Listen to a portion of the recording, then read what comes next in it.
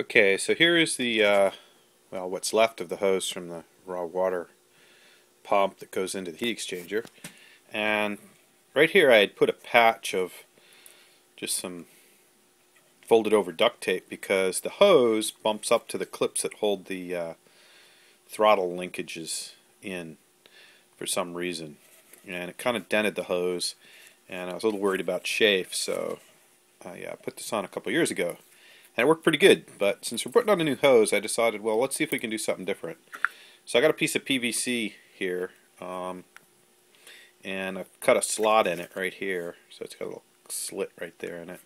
I'm going to cut the length to fit, then I'm going to slip it over this piece of hose and see if this will be a good fix, so that we don't have any more chafe points right into the rubber. So give that a try and see how it fits.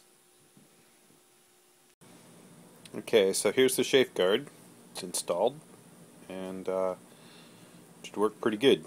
It's just a piece of thin PVC. So this is hard plastic, and then anything that's sharp that's going to be in this region of the hose is going to butt this hard plastic and won't cut into the rubber, hopefully.